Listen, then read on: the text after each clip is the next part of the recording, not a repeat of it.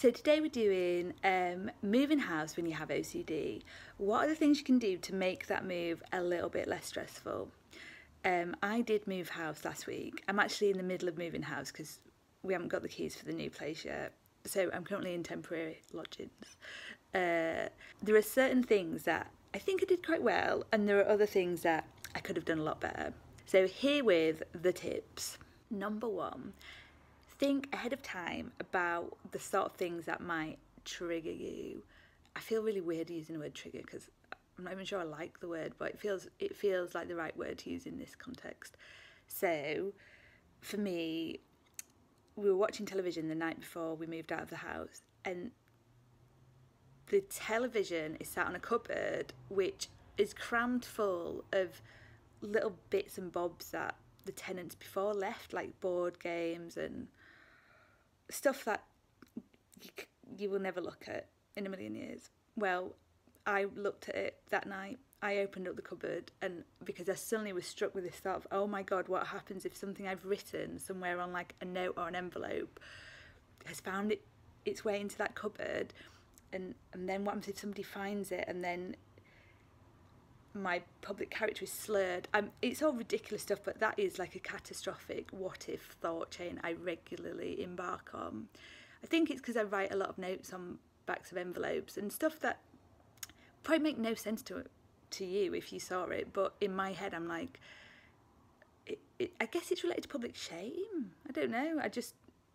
I always want to destroy anything that I've written on, like tear it into lots of little pieces or like keep it safe in my box. So that's what motivated me to check that cupboard. And lo and behold, I did find a note that I'd written. So obviously that then entrenched this idea that I had to go and check more and more stuff. So then I'm opening up the pointless board game, who knew one existed, and I'm looking through all the question and answers, just checking that there's not a note in between any of the cards. And there wasn't. And yeah, it did feel pointless. Number two, make lists of things that are important to you, that you're going to want to go and check that you've definitely got them. Somebody did actually flag this on my last video, wrote a comment reminding me that this was a really good tip, and it is a super good tip. I'm sorry, I can't remember your name. If I say it, I'll get it wrong. Jenna?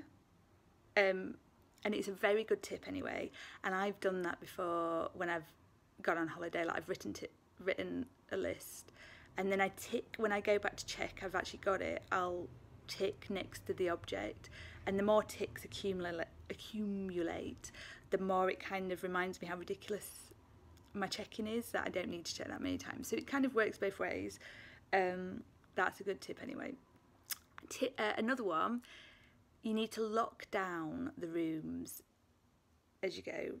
So I started at the top of the house, and I kind of treated it slightly like, it was almost like a holistic exercise. I was very much at peace. I did it in my own sweet time. I methodically went through everything, and every time I opened a cupboard and there was nothing, I was like, there is nothing there. There is nothing there. And then obviously when I found something, when something appeared, I was like, oh God, there's something. It's a good idea though. And then every time I finished a room, I said, thank you room, you've been great. And I closed the door. And believe it or not, I didn't go back in the room. Tip 3, I think I'm on the 3rd tip. Get your other half or whoever you live with on board with this ahead of time.